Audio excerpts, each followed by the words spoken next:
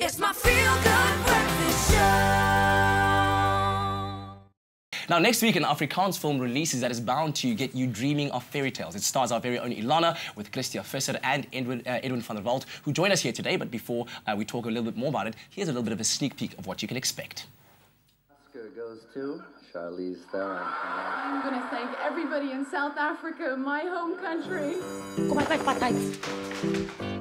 Loser, as hoof is dit my voor om 2004 se matriekafskeidstema aan te kondig. Die Oscar. Wie gaan jy vra? Dat is iemand.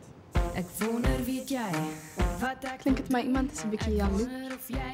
Op wat? Vir 'n meisie is haar matriekdans amper soos 'n rehearsal vir haar troudag. Die Brandon nou. Jy nou ernstig hoor. Game set match Jana van Donder.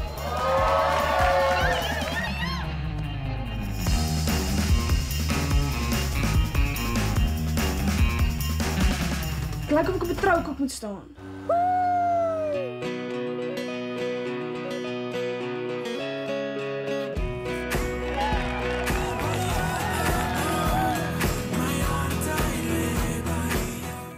Lekker frikkie. And Elana's getting all teary-eyed. What's going on? What's wrong? The movie's emotional. It's very emotional. Is it? Yeah, there's some really emotional parts in it. And the best part is I wear a fake preggy belly.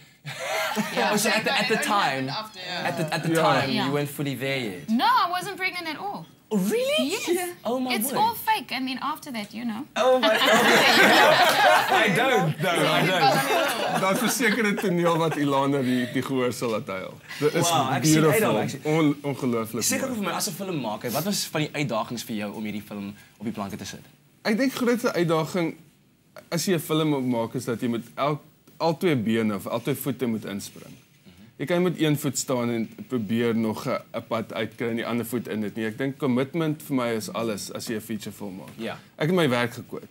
Ek het getrou en toe kwoot ek my werk. En toe sê die vrou lief? En sy was all for it. Ek dink ons is albei regisseurs en skrywers. Ja, So sy ja. verstaan. Sy het my gehelp met die laaste draaiboek. So sy was regtig 'n groot deel van Hollywood in my huis van begin tot einde. En ja, en dit maar net daarvan dat ek saam met Saskia en Dylan van Stage 5 opgeteam. En casting was 'n groot ding om hier Christia en Edwin, ek wil Christia het ons heel eerste gesien.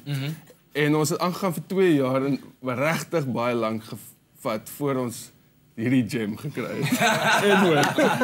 En toe ons het maar toe ons hom sien, die oomblik toe ons hom sien in daai eerste sekonde het ek en my vrou altyd en nou kyk vir mekaar en sê hierdie is perfek. Dis julle. Ja, it's amazing. As actors in the movie, without giving too much away in terms of spoilers, what are some of your favorite scenes? Wow. Oh, yeah, you didn't expect that. Daar's 'n hele klomp. Ek meen, daar's so scenes met elke karakter wat ek in soos uitsonder as my favorite scene, maar daai een wat ons net gesien het van die musical. Ja. En die lekker Marilyn Monroe rokkie. Dit was 'n dag wat ek nooit sal vergeet nie. Vir baie slegte goed en baie goeie goed. Wow. It was just the craziest day ever. Was Christia en net ouens. I want to know more, but I feel like you're going to spoil it if you tell me. Are you? Nee, dit is nee, dis een van daai dae wat jy 'n kort rokkie aan die wind waai en klein, it's like skoolleiers met jou optel and it's awkward and it's weird, like.